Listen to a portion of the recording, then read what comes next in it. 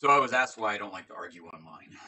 And besides the obvious, the fact that I grew up online, and so I've already gotten that out of my system on the BBSs and other boards that I was a part of back in the day. I want to remind everybody that back in the 80s, A&W, which is mostly known for root beer now, but they actually had a franchise that's still around. It's very rare. But you can find them, and it's basically just a burger joint, like a drive-through burger joint, like 1950s style, especially what it was.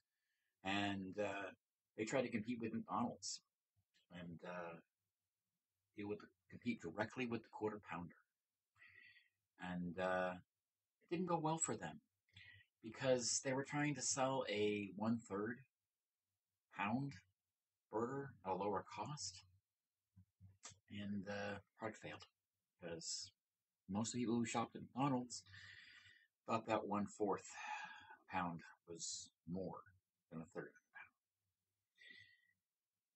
This is why I don't argue online.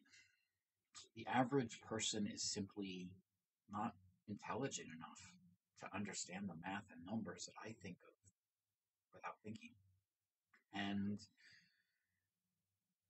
while I may struggle with being in public and I'm socially awkward, I have a brain that truly understands things. And as depressing as that can be sometimes, I don't want to make it worse by getting in an argument with somebody who doesn't realize that they're an idiot.